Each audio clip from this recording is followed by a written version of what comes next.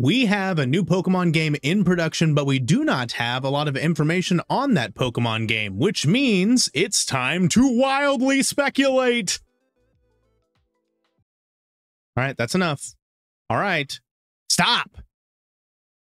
I'm gonna be sick. Come on. Anywho, the new Pokemon game is a Pokemon Legends game, the second in the Legends series, and fans are super excited about it. Ever since Pokemon Legends Arceus came out, fans have been wanting to do another Legends game in another region, and we are getting the chance to do that in Kalos, unlike the fans of a certain other Pokemon property that, are never going to, unfortunately, get their sequel. But, just like the Pokemon Company, you just crumple that up and, get rid of it. So, sorry for you Let's Go fans out there. However, one of the best parts about the Legends games was a concept trend precedence, that's the word, a precedence that they set up for how they want to do the starters in that game.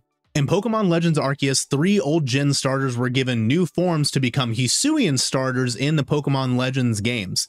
Hisuian Typhlosion, Hisuian Samurott, and Hisuian Decidueye, all of which were phenomenal. But that causes the question, what are the starters going to be in Pokemon Legends Z through A? Pokemon ZA, Pokemon ZA, Pokemon AZ, and I wouldn't be doing my job as a Pokemon YouTuber if I didn't start wildly guessing what the starters are going to be in this new game. So let's get into it. I've narrowed it down to 6 starters that I think have a very good chance of making it into Legends ZA. And I know it seems like that's a ton of starters, like I'm going to be like, and Charizard for a 3rd time as a starter. But that's not what is happening here. It's 2 sets of 3 starters, and that's how it was in the original Kalos games anyways, because you could pick from the Kalos starters and you could pick from the Kanto starters. This is just a different variation on that. But I think any of these 6 have a really good chance of making it into these games. We're kicking off this video with the Fire starters, which I know is not in Pokédex order, but if that bugs you, the first starter that I want to talk about in this video is, of course, the original Fire starter from Kalos, Delphox. And not just any Delphox form, or not just the one that we had back then. I'm talking about Mega Delphox. This art by MadZygardeCore,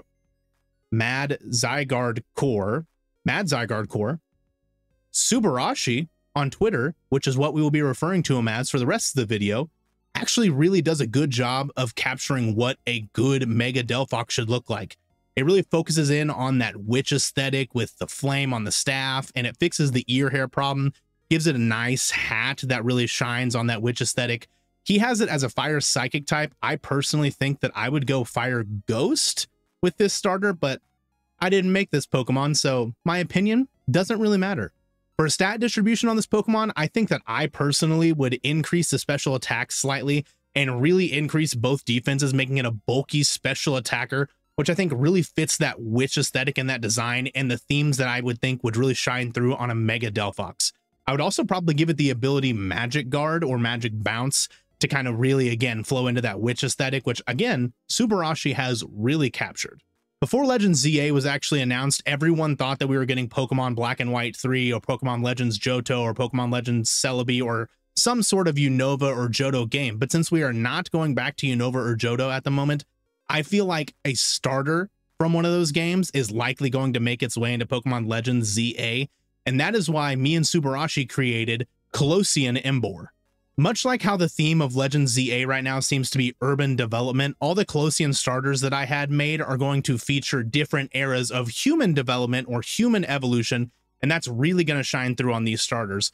This Colossian Embor particularly focuses on the Iron Age, when we really started making iron tools and weapons. This Embor consumes metal and then melts it down and puts it on different parts of its body to give itself armor. This would increase its defensive capabilities and explain why it is now a Fire Steel type. For stats with the Colossian Embor, I would probably increase the defense of this Pokemon and would lower the speed slightly. I would probably redistribute the stats from the special attack and give it slightly higher attack, maybe in the 130 range. That would make it an amazing Trick Room user, and if we gave it an ability like Stamina, it could really just use Body Press and body everything, especially with that Fire Steel typing. I really enjoyed this design for Embor and think it would be a good transition into Pokemon Legends ZA. Next up are the Grass starters, and much like Delphox, I thought Chestnut would be an amazing Mega Pokemon to add into Pokemon Legends ZA. This Mega Chestnut art really brings out that barbarian and fighter aesthetic and brings out a lot of that pangolin influence that we see in the original design by giving it sharper claws and more spikes around its body. I really think that Subarashii did a really good job with this one. Subarashii decided to give it a grass fighting type, which I think is totally fine, fits it really well, especially with the motif that he's going for. I could even see it going grass steel though, and being a competitive powerhouse kind of in the same vein as Ferrothorn if you did its stats right. These steel claws and steel spikes on its back, I think, really are highlighted in this design, and it just opens up a lot of typings for this Pokemon. But I think grass steel or grass fighting is really the way that we would want to go with this one. For the stats on this Pokemon, I would really double down on the attack and defense, kind of increasing the attack to at least 125 and maybe the defense to maybe around 135. Then you could bulk up HP or special defense and really make a physical tank out of this Pokemon, which I think is super underrated in its original form. I think a Mega form would really make people kind of come around on this Pokemon, even though a lot of people kind of lost interest on its middle form, which is kind of understandable. If you really wanted to double down on that fighter and barbarian aesthetic with this Pokemon, I think giving it Intimidate would be an amazing choice for an ability, kind of striking fear into the hearts of the other Pokemon as it comes out, as it lowers their attack, keeping its high attack and defenses, and just powering through everyone with that amazing physical bulk. Emboar was based on the Iron Age, but I think it's time to go back even further for our grass starter. Unova got some love with Emboar, and now it's time for Johto to get some love with this grass starter, Colossian Meganium. This form of Meganium is based on the human age of agriculture, 10,000 years ago, when humans decided to start settling down, growing their own crops for food and medicine and science, advancing humans further, healing humans, allowing them to live longer, making scientific advancements because they decided to settle down and start capturing the power of nature. This form of Meganium, believe it or not, is Grass Fairy. Fun fact, it's actually illegal to make a Fakemon form of Meganium that's not Grass Fairy type. The more you know. All right, yes, I'm basic, I get it, everyone does Grass Fairy, it doesn't matter, it fits super well, we all know that's what they're gonna do when they decide to make a different Meganium form, so hush up. This form of Meganium is all about healing. The vines growing on it would attach to other Pokemon to heal them, the lotus flower around its neck would give off a sort of healing energy, its petals would provide healing to humans. I think that healing would be the main focus for this Pokemon, sort of like Sinistcha.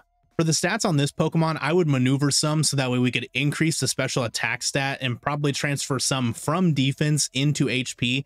I would also probably try and increase its speed a little bit so that way every Pokemon that I do isn't some Trick Room gimmick, but it's really hard because its speed is at a weird tier and I love Trick Room.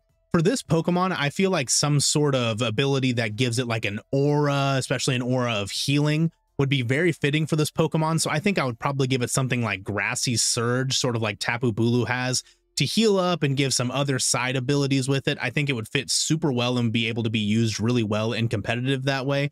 I also think I'd probably try and give it a signature move that maybe increases its special defense in some way due to like the vines blocking it or something of that nature.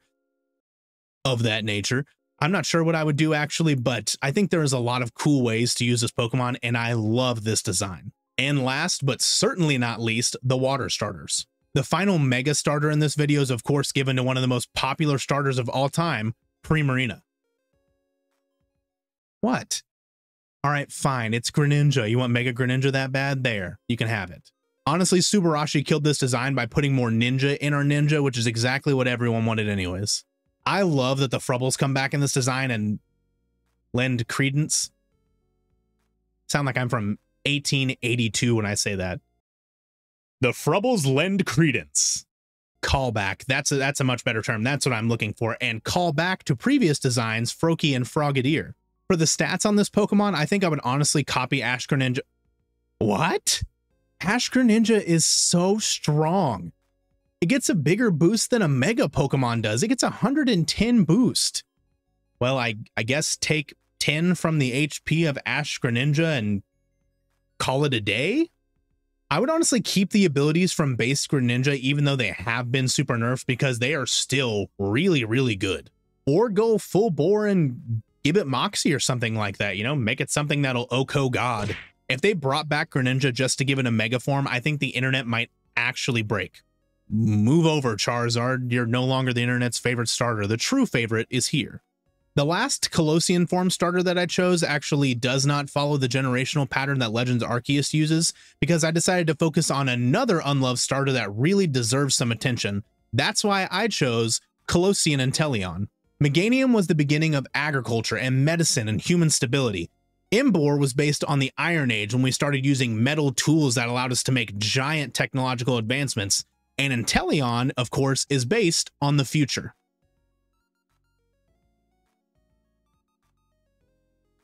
I just noticed that a game fell down on my set, and that's going to be in the entire video. I fixed it. I could not let it stay down. I am sorry. I cannot help myself. Sorry, Generation 2. This Inteleon is a water psychic type and trades out that measly little finger pistol for a massive tail rail gun. It would shoot out huge beams of energy from its tail by locking its feet into the ground with its sticky palms and firing huge amounts of energy at its opponents. For the stats on this guy, listen, I know, I get it. I like slow Pokemon, okay? Sue me. Okay, you caught me. But this one makes sense. It is stuck in one place on all four legs, shooting massive Okos out of its tail, okay? It cannot also be going 200 miles per hour while it does that. It just does not make design sense, okay? It's getting its speed lowered. I would also swap its attack and HP and increase its special attack even more so it could literally just shoot out massive Oko rays from its tail. It's what we all want. And I would increase the defenses a little bit. I got really focused in on the lowering the speed and raising the special attack. I want a Death Gun Lizard, okay? That's what I really want. This Inteleon is what happens when the aliens from Halo get to pick their own starter Pokemon. So there you have it, my two sets of Pokemon starters that I would put into Pokemon Legends ZA. But what did you think? Which one was your favorite? Did you hate them all? Which one do you think will actually make it into Legends ZA? Are you subbed to the channel? If not, there's a simple fix for that, because if you don't, I can't help what happens to you. All the artwork in this video, the 3 megas that he made for his own Twitter, the 3 Colossian starters that I had to make for this video were done by Subarashii on Twitter. He's on Instagram, he's on Twitter, he's probably other places. Links in the description. Make sure to check him out. And as always, thank you guys so much for watching, and I will catch you guys next time when the adventure continues.